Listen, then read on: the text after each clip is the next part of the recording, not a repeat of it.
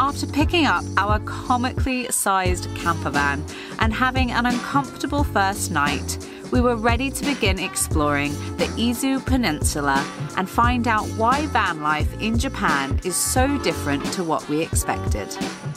We're about to start our road trip in Japan properly now, and obviously with it being such a small van, there is a lot of moving the luggage to the front and the back because there is nowhere else to hold it. I'm going to be sad to leave this spot, and hopefully we find something better than this because it's amazing. You got Fuji very clearly showing right now. Lovely clear morning. It is 8:30 and we're about to hit the road.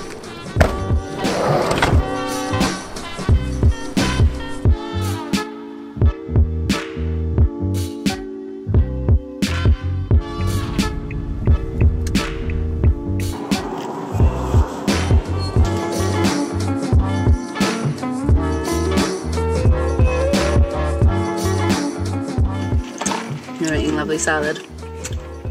I've got chocolate. You're pregnant. I'm fat.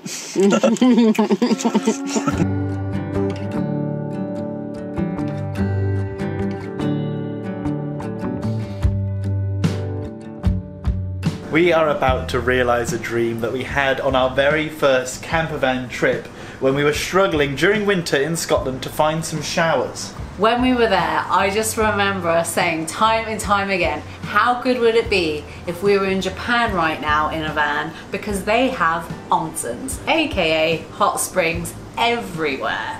Right now we have rented a private onsen in the city of Atami. So what you do is you get undressed here, and we've got an open air onsen. So as we come outside here, first we have the cleaning area. Once you have scrubbed yourself silly, the next thing is the best thing, and this is why we love doing this, is the hot spring bath, the onsens themselves. So you get yourself clean and then you can bathe in there. And we have got this open air one with the view of the marina and the city, and this is absolutely ridiculous. Who said you had to suffer with van life? Us in the last video, if you saw that one.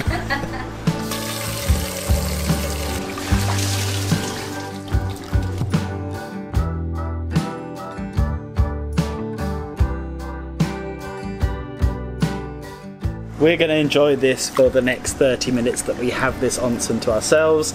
Then we're going to go and get... Oh, there's a nice big bird. I was going to say bird of prey there. Then we're going to go and get some lovely lunch and continue down the coast to our next stop.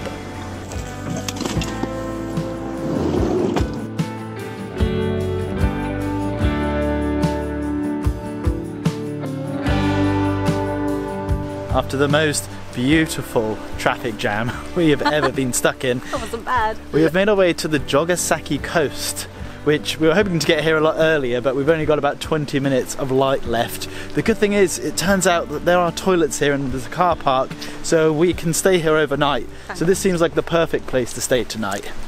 Before we go any further, I just want to show you how cool the public toilet block looks like. Because in England, something like this, firstly would stink of piss, and it definitely wouldn't look anywhere near as nice and as clean as this.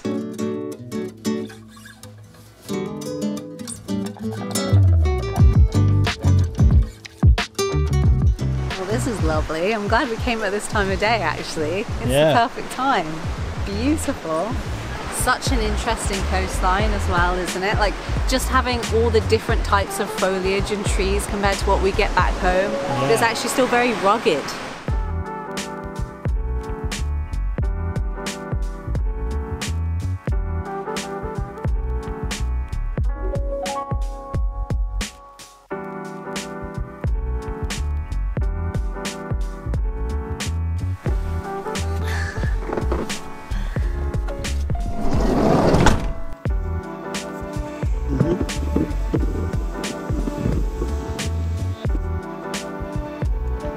I had such a good day that I forgot how small this thing was.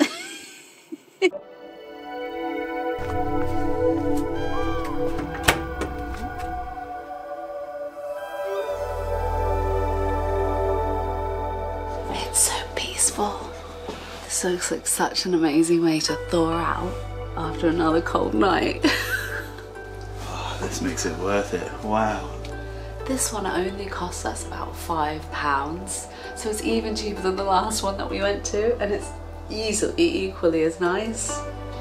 Van life in Japan just feels like a spa break.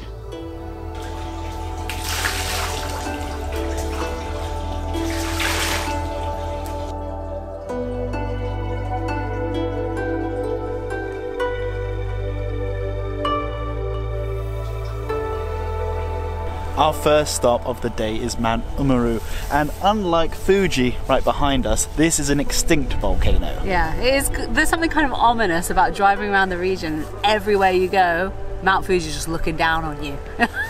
And knowing that that volcano is still active is kind of terrifying, and awe-inspiring at the same time. It's incredible, isn't it? This volcano looks especially interesting because it is covered in grass. It is a bright green volcano.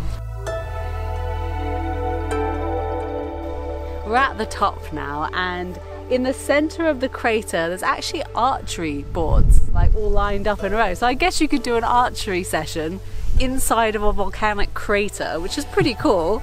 But the thing that's actually interesting me the most is the way the grass is moving up over here. It's pretty trippy. It's like this little sea of, I don't know, it's moving in every direction. It's really, really cool.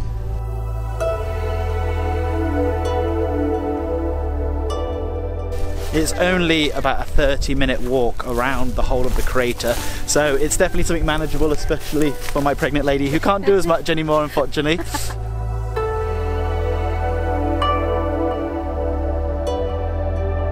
I have no idea what these are, but the process of making them looked so cool that we had to buy one. They almost look like little pancakes with some kind of filling in. Is it warm? It's very warm. Oh wow. Yeah, fresh. Potluck. Potluck, let's go. It was really nice.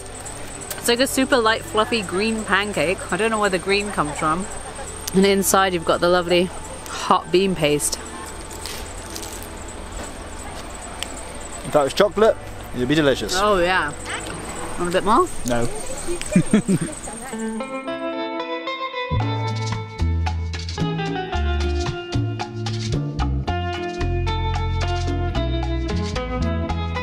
What an incredible drive that was. To me, that had like Amalfi Coast vibes, but if you take out the cute Italian houses and replace them with cute Japanese houses instead. Yeah, it's like the Amalfi Coast, but with a bit more of a jungle vibe. Yeah, very jungly, very green, very rugged. We've stopped at a beach along the way, and it's not what we expected at all. It's white sand beach. The water looks lovely, apart from it's extremely windy, extremely rough. Won't be swimming today. So we stopped for lunch, we went to a convenience store, and there's just so many great foods to choose from. So we thought we were going to test out the microwave, the silly microwave we have in here, and have lunch with a nice view. Yep. So I have gone for some lovely little vegetable gyozas, and Alex has his noodle pot. I can also see he snuck in some chocolate. He always manages to do this when I'm not looking. I have to say, I'm quite a messy eater. I know. Well, not like baby messy, but like... I don't know. Messy enough. I leave residue of where I've been. And I leave residue of where I've been. So eating some wet noodles in a confined space like this does worry me. I guess the reason we pay a deposit is for things like this. So I can eat however I like. I don't think that's the way you should look at it. I think that's what it is. It's a curry deposit. Curry stain deposit. A curry stain deposit. It has a few settings on here for pizza, coffee, popcorn. No curried noodle setting, annoyingly. But, okay, well that's what it looks like inside. It's so diddy and small. It's so small. Does it even fit my food? Don't worry, I'll take off the packaging. Oh, just. Wow, I think that will squash it in. Oh, it smells good. I could just like... Okay. Here it goes.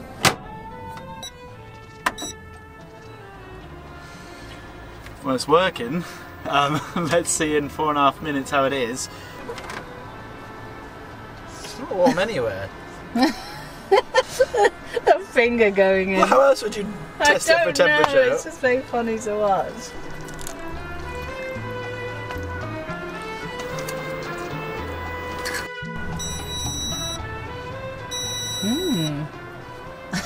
The fingering. Also, just so you guys know, all of the convenience stores here will actually just microwave the food for you, so you don't have to go through the faff of microwaving it yourself in a very weak microwave and it taking half an hour to cook. I'm not going in there with a lukewarm bowl of noodles, with my noodles between my legs, saying, "Can you please warm this up for me?" With his noodles between his legs.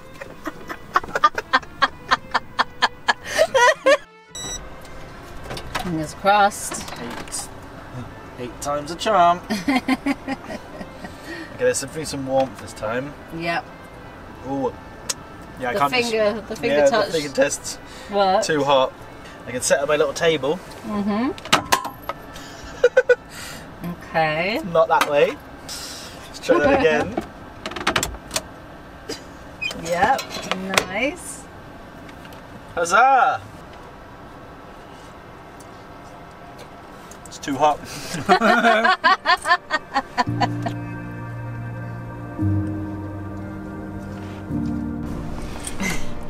It didn't take long.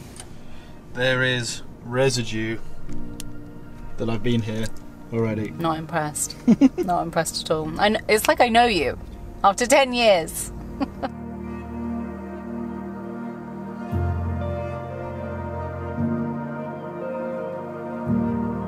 We spent a lot of the afternoon on the beach and we're about to go looking for our park up for the night, but we stopped off at this sea cave that looked really cool on Google.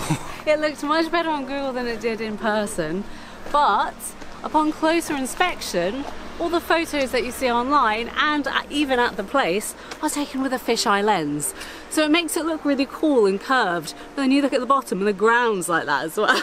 Yeah, definitely not so good. Not what we were expecting, No. but it does have a chance to redeem itself because up these steps we're going now, we can see it from above. So hopefully it's actually worth seeing.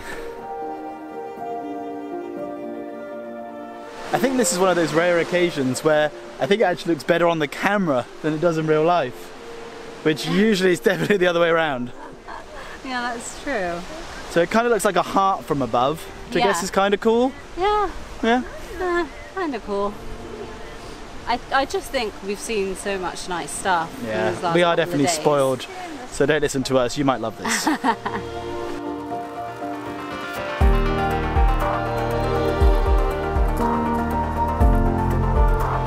We have less than an hour left until sunset, so we're currently on the hunt for somewhere to stay.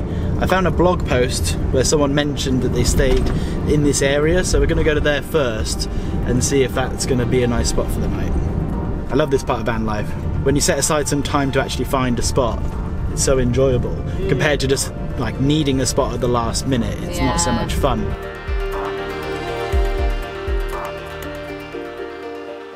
So this one was a dud, I think. Possibly it was somewhere before to park because there is toilets and they look like the pictures that I saw over there, but there is potential parking over here that looks just as good. Yeah, I say we go over to that side.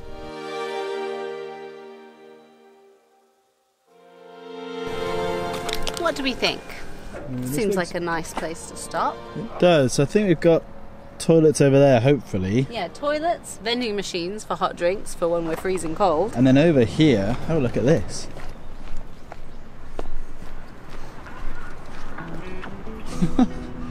Now that is our own private backyard beach.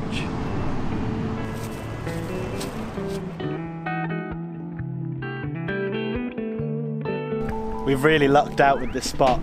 We started walking down the beach and an English guy who lives here with his Japanese wife came up to us and said he's leaving his fire now, would we like to have it? His kids then went and collected a load of firewood for us. So cute. He's also recommended that there's somewhere to go and eat nearby, which is a taco shop. Which we wouldn't typically go for as we're in Japan. We would kind of write off anything like that.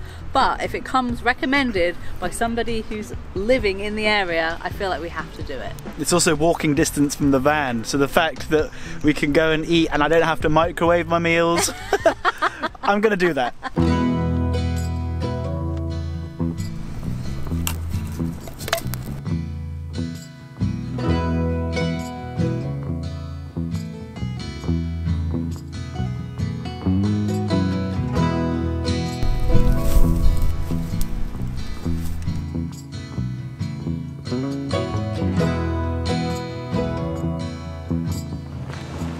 Home sweet home. Home sweet home.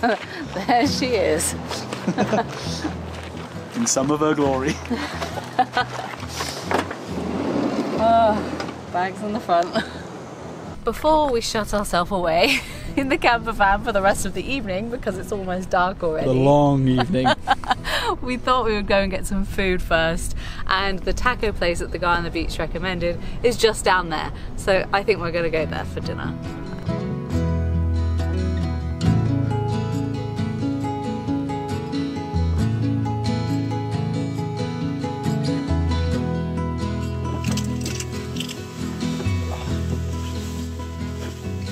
Oh no, sand in the bed. Just on my side. You're the worst. I forgot we were by the beach. I hadn't.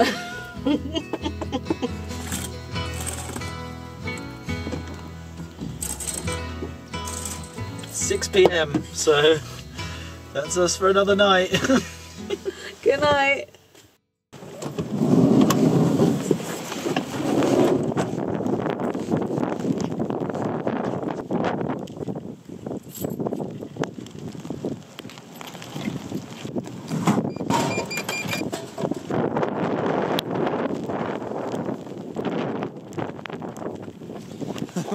Where's the camper van?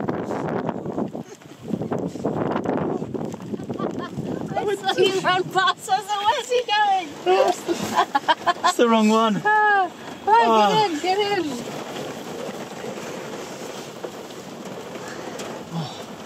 It's raining beans and cheese out there. Oh my goodness. You want that in the bed? I really don't. What do you even do with them? Okay, give me a minute. Look like a bag.